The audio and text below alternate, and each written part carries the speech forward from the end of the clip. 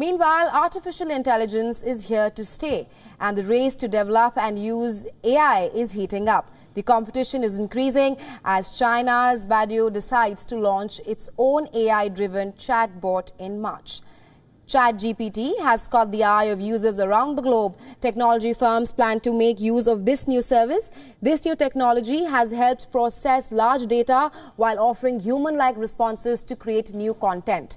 Given the exponential rise in the popularity of the software, Microsoft has offered billions of dollars of investment in the San Francisco-based Microsoft is also working to add OpenAI's image generation software into its search engine, being to take on its rival Google.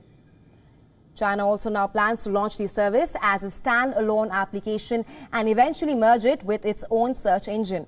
The company has been investing heavily in AI-based technologies, including cloud services, to diversify revenue sources. That comes days after the US and the European Union signed a first-of-a-kind deal to develop and use AI.